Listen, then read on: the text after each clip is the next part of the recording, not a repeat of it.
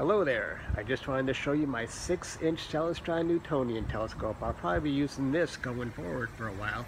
Just wanted to try it out. It actually came with my AVX mount, but it's been collecting dust in the basement, so I thought, now's a good time to give it a try.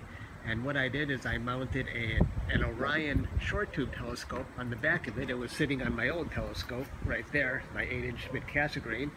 And to get it on there, all I had to really do was just get an extra mounting bar, and I found the perfect fit for this telescope, and my short tube fit on there real nicely. And another thing I added to it was I added my dew heater strip to keep the primary mirror warm, and hopefully the dew won't build up on it as fast. And I intend to also use a dew shield on the front to slow down the buildup of dew on the secondary mirror. That's probably right around here somewhere inside.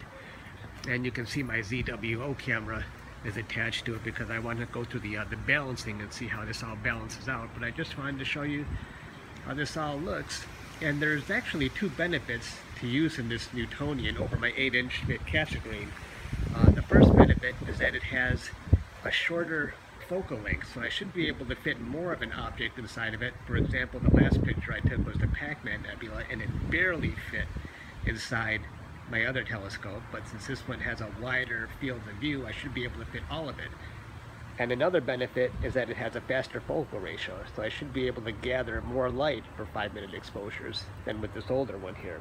So anyway, that's how that's looking. We'll see how it goes. I anticipate the first night that nothing is going to work according to plan, and I'm sure I'm just going to be getting all the bugs out, tweaking it, and then after that hopefully I can start taking pictures.